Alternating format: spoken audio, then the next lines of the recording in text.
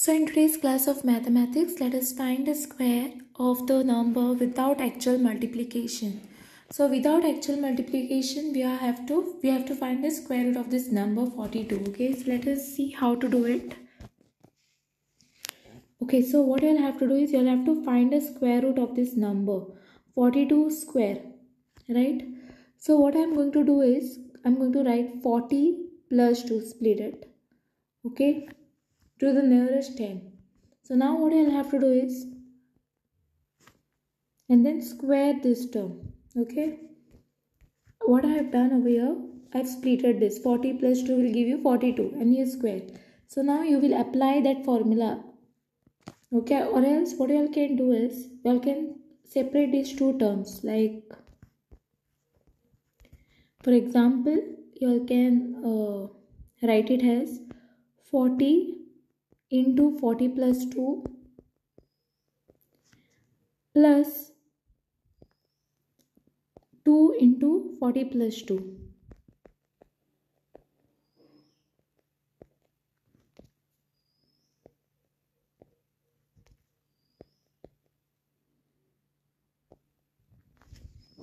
So here what I have done is, first thing, I have taken this 40 outside. I have to multiply 40 plus 2 over here.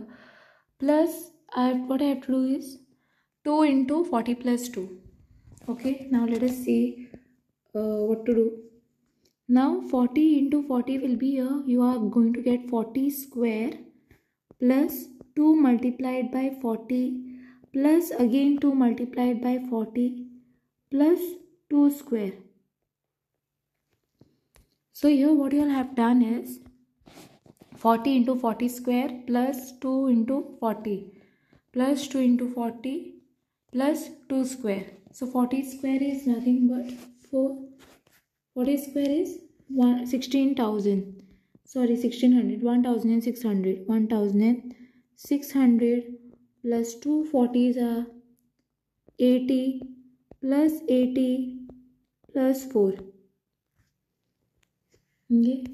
Next thing what you'll have to do is 1600 plus 80 plus 80 will give you what? You'll have to add all these numbers and see what.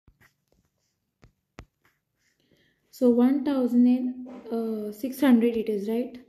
So 1600 plus 80 plus 80 plus 4.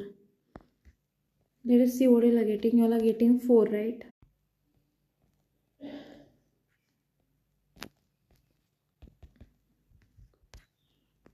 Plus 80 and 4 it was. You will have to add this number. You will get 4. 8 plus 8 will give you 16.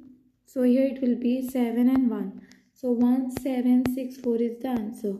So I hope you have understood how to find the square of the following number without actually multiplication. Okay, without actual multiplication. So this is the how you all have to do. Then there is one more method you all can use, that is a plus b the whole square formula.